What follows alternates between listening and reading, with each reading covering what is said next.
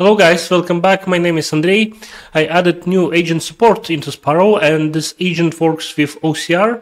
This means we can process now images or scan documents, and then from OCR I get back array of text, and then I pass this array of text to the LLM, and based on the fields that I included into the query, then the LLM returns the values for these fields. It extracts data from the document. So basically there are two steps. First is OCR, extracting text from the image, then analyzing this text with LLM.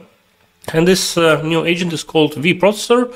I have updated a README of Sparrow. I explain how to invoke this agent either from command line or from the API.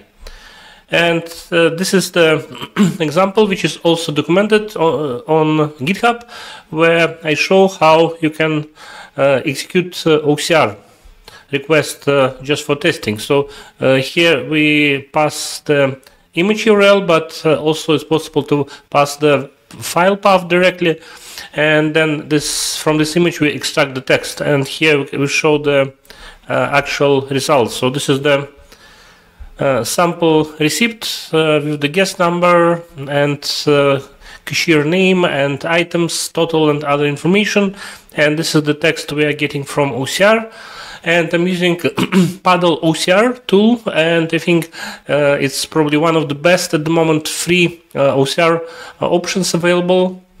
I like it because PaddleOCR out of the box is able to group related words, for example, on the same line together into the single response element. Like here, your guest number is, for example, is grouped into the single sentence, then the name, card type, and so on. And this kind of grouping helps to reduce number of text which is being sent to the LLM, and it basically helps LLM to provide correct answer, because there is already some kind of grouping, and this less of the work is dedicated for LLM to process the response.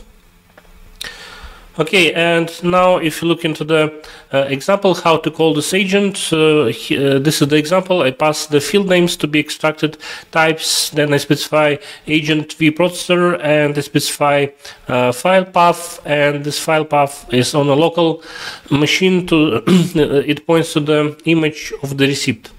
Then we execute, and then we can see that OCR is executed, and then we get back, construct dynamic response class, load Llama, and run inference, and LLM inference is executed on Llama. And then this is the response we get. There are some mistakes, like for example names of the receipt items not correctly printed here, but still it's almost correct, but not 100%. Authorized amount is correct, receipt date is correct, guest number and cashier name are correct, transaction number are correct. But this runs on a 7B LLM. If you try on 13B or 70B LLM, closer by performance to ChatGPT, then you will get proper response. So it really depends on what kind of LLM you're using.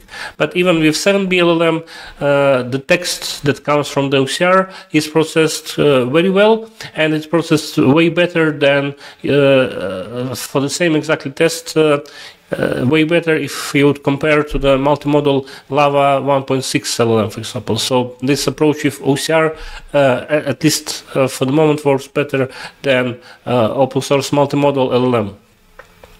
Okay, now let's look into the implementation of the agent. So we are following the same interface of the Sparrow agent implementation. There is standard run pipeline method. I explained this in the previous videos, so you can, if you're interested in Sparrow agents, you can check it out. And what we're doing here, we're loading the file, and in the first step executing OCR and getting back response. OCR runs on a completely separate fast API, as a separate fast API endpoint. It runs outside of the LLM Sparrow endpoint, and OCR is handled there. So we pass the vProcessor OCR endpoint to execute it. Then we get back the response, and then we start. We build dynamic class based on the fields and types provided in the request. Then we're using here, we construct a llama, construct connection to the llama, and then from a LlamaIndex we're using LLM text completion program. And this is very nice way to execute LLM requests, because you don't need to put data into the vector database. You just pass data directly, and you specify template where you specify the query and say that using this structured data coming from OCR, you want to execute the query. So in this case, you would retrieve certain fields and you would use data from OCR, which will be included into this template through document data variable in this case. And if you look into the text completion program here, so we see that we pass response model, which will help to construct proper JSON output. Then we pass template, and we pass instance of the LLM we're using for Llama. And then we execute the program here, and we pass document data. So document data is exactly the name from the template. And then we pass data, and the data here is the text that is extracted from OCR. And this helps to simplify the pipeline, because there's no need to use vector database. We just can operate with text directly, and through this LLM text completion program from LlamaIndex, we can run inference and get back the result without embedding data and storing it into the vector store. So this helps a lot for this kind of use cases like this one, because we don't operate with the document, we operate with the array of text that is coming from OCR. So we don't need to create a document, we don't need to embed it, and so on. So it simplifies the workspace a lot, the workflow, sorry. Right, and then we get back the JSON response and print it out.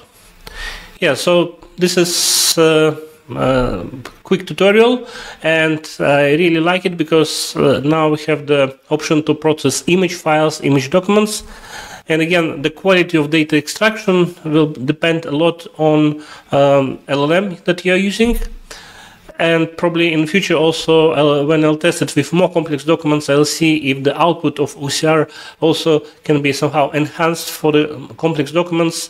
Maybe there'll be some wrong ordering or so on. So when I'll test with more complex documents, I'll add more logic to enhance the OCR output, because currently the output we're getting from OCR is the raw output without any post-processing.